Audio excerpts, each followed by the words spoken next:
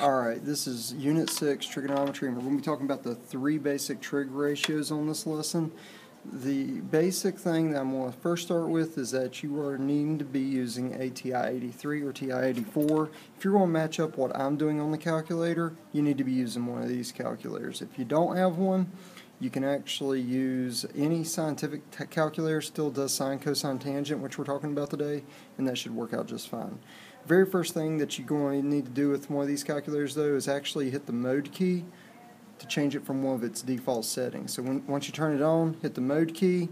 Next thing, you actually need to select degree instead of radian. It defaults to radian, which is another way to measure angles. You're going to want to go down and hit enter on degree so it's highlighted. When I hit second quit to get out of there, it's going to stay in degree. Now we're ready to talk about what sine, cosine, tangent are. Basically, they're the three basic trig functions. They're used for finding values on triangles whenever you have an angle measure and only two legs. The sine function will always be opposite over hypotenuse. The cosine function is adjacent over hypotenuse, and the tangent function is opposite over adjacent. Now I do write out the phrase as SOHCAHTOA to help me remember these ratios. We're going to see how it's working here in just a second. Alright, for these first two examples, you're actually going to not need your graphing calculator. You can just kind of put it to the side. We're just going to find the ratios, identifying ratios. Now, I'm going to point out the abbreviations here. That sine is S-I-N-E, but they abbreviate it as S-I-N. That's not pronounced sin, it's still sine. Cosine is abbreviated as C-O-S, and tangent is T-A-N. Now, very first thing I'm going to do is just write out my little phrase really quick. Sine is opposite over hypotenuse, cosine is adjacent leg over the hypotenuse, and tangent is opposite leg divided by the adjacent leg.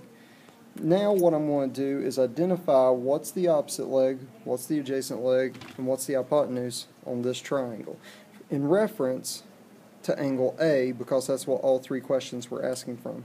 So everything will be in reference from angle A right here. Now, first of all, the hypotenuse is pretty easy to spot. It's the 5. So I'm going to label that as the hypotenuse with an H.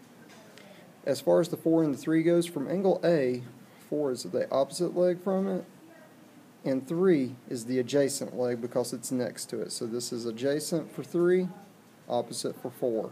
Now I'm ready to tell what the sine, cosine, and tangent of A are. So here's my first answer. The sine of angle A is equal to opposite divided by hypotenuse. So opposite is 4, hypotenuse is 5. 4 over 5. Now you'd want to reduce that if you could at all. That's actually good right there. Now, second answer, cosine of A is equal to adjacent leg over hypotenuse. From angle A, the adjacent leg is 3, the hypotenuse is 5, so 3 over 5.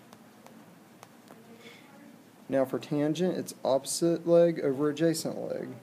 So I'm going to write it out. Tangent of A, the opposite leg is 4, divided by the adjacent leg is 3.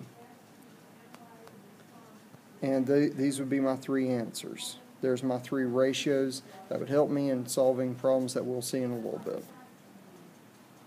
So on every single one of these problems, you're actually going to see me writing this phrase out to help me with the problem. I'll continue. Now on this problem, I'm going to be finding the sine of B, cosine of B, and tangent of B. Now I'm working with the other angle in this case. So that does change the problem, even though it's the same diagram as the previous one. My answers will be different. Now, first of all, the hypotenuse is still 5. But notice that the opposite leg would now be the 3, because that's opposite from angle B, and 4 is now adjacent to angle B, so that's now my adjacent. So this is going to change my answers really quick. So first of all, the sine of B is equal to opposite over hypotenuse. So opposite is 3, hypotenuse is 5, 3 over 5. The cosine of B will equal adjacent over hypotenuse, which will be 4 over 5. And the tangent of B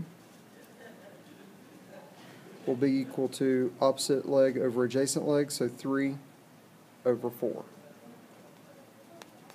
And for each of those, I was referencing this phrase up here. Tangent was opposite leg over adjacent leg. I was doing that for all three. And I've found my ratios.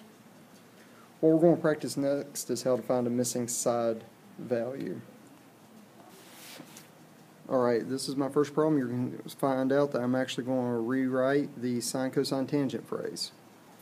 Now you've seen me write that phrase out. That's going to help me identify which of the three functions I'm going to use on this particular problem. First thing I do is go and reference the angle that they've provided me. If they've given me both acute angles, I just pick one and go with it. Now, from this angle, I'm going to label the three sides. First of all, the hypotenuse is really easy to label. It's always across from the 90 degrees, so this is my hypotenuse. Now I'm going to go to the opposite leg and label it as O for opposite leg, and the 13 ends up being adjacent to the 52 degrees. Now I'm going to go over here and actually find which function I'm going to use. And what I'm noticing here is that hypotenuse is not involved on the problem. So I'm not going to be using sine because it involves hypotenuse. Nor am I going to be using cosine because it involves hypotenuse. I'm going to be using the tangent function, and now I'm going to show you how to set that up. I will set it up as the tangent of the angle, which is what I was doing previously, 52 degrees in this case, is equal to opposite divided by adjacent. In this case, the opposite leg is x, so that's going to go on the numerator, divided by the adjacent leg, 13. Now I'm ready to solve this. That was the setup. Let's go ahead and solve. Times it by 13 on both sides in order to solve for x. Whatever you're dividing by over here will get multiplied over to the other side, even if it's a variable. So this would result in 13 times the tangent of 52. Now I've actually solved it for x. I'm done solving. All that I've got left to do is use my calculator to type this in. So have this written down and I'll show you how to type it in to the calculator. So now I've got my calculator. I'm going to type in what I found as an answer. 13 times the tangent, which is right here above the right parenthesis key, of 52. Close the parenthesis. If I didn't hit the times key, it would automatically multiply, but I did anyways. I'm going to go ahead and hit enter. Now, here's my answer. It did say round to the nearest tenth, so I'm going to write it as 16.6 for this answer. So x is approximately, you'll see me use the wavy lines instead of equals for approximately. I rounded here, 16.6. And I'm done with finding x. Alright, going to reset and do the problem over again, but things have changed. I've got x over here on the adjacent leg now to the 52 degrees. And I've got 15 opposite of it. And the hypotenuse is still empty, so I'm not going to use it. In fact, I'm still going to be using the tangent function on this one, the ratio, excuse me, and neither of the other two because they both involve hypotenuse in some way. Alright, time to set it up. So, I know that's the tangent function, and it is of the angle, 52 degrees again. This one does work out different, that's the reason why I wanted to show this. And that will equal opposite divided by adjacent. Now here the opposite leg is 15, divided by the adjacent leg, which is x. So what's different here is that the variable ended up on the denominator. That's really no big deal. Let me show you why. Very first thing I do is I just multiply both sides by x. So whatever you're dividing by over there on the right, just multiply both sides by it, even if it's a variable. That will result in x times the tangent of 52 equal to 15. Now, this might look atrocious, but notice the multiplication. All I got to do is just divide both sides by this number, and that's what you got to think of it as being just a number. So I'm going to divide by the tangent of 52 on both sides.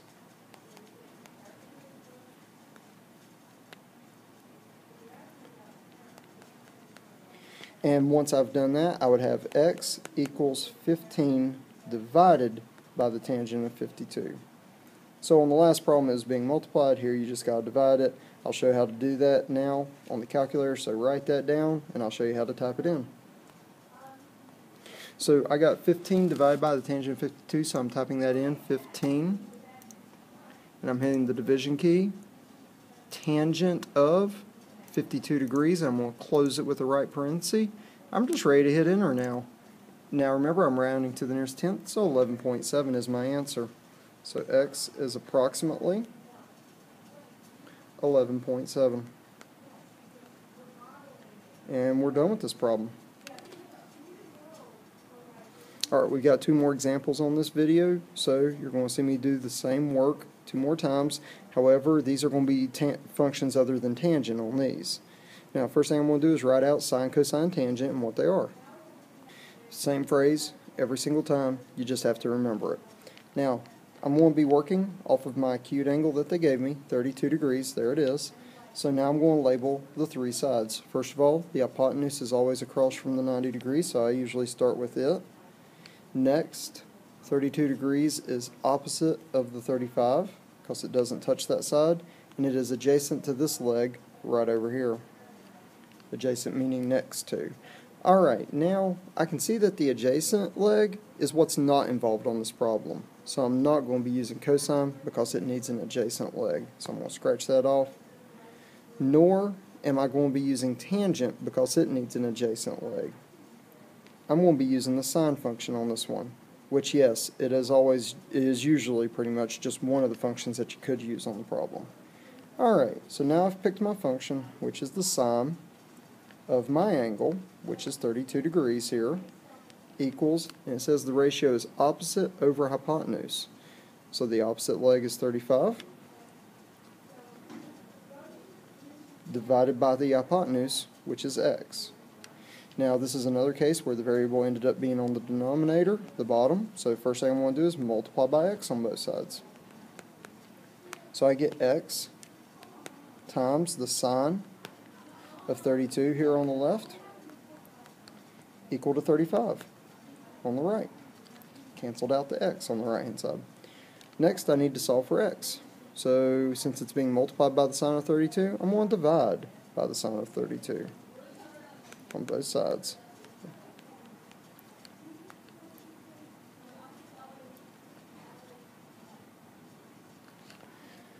Now that's going to cancel on the left. I'm just going to have x equals 35 divided by the sine of 32. I'm done solving. I just need to type this in my calculator, so write it down and I'll show you me doing that.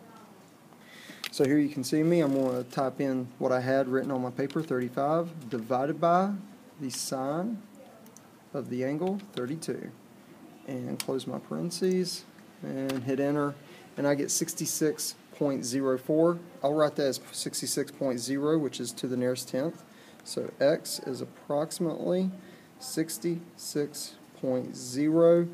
People say, is it important for me to put 0.0? That shows you that you did round to the nearest tenth, as was said in the instructions. So technically, yes, it is important for you to show that 0.0. And that wraps up this problem. Got one more to go here. Alright, I've already done a little bit of work here to the left on this problem where I've already written out sine, cosine, tangent and what their ratios are. Next, I'm going to reference the 40 degrees and write that the 9 is the hypotenuse across from 90, that this side over here to the right is the opposite leg, and the x is the adjacent leg to the 40. Now, I'm going to go ahead and set up my function. Looking at it, I have adjacent, I have hypotenuse, I do not have an opposite leg. So since I don't have an opposite leg, it's not sine because it needs opposite, nor is it tangent. This one is cosine. So I'm going to go ahead and write that out to the side here, that it's cosine of my angle, which is 40 degrees, equals, it needs to be adjacent divided by hypotenuse. That's going to be x divided by 9. Alright, in this case, the variables on the numerator makes it a little easier to solve. I just got to multiply both sides by 9 and I'm done. So times by 9 here, and on this side.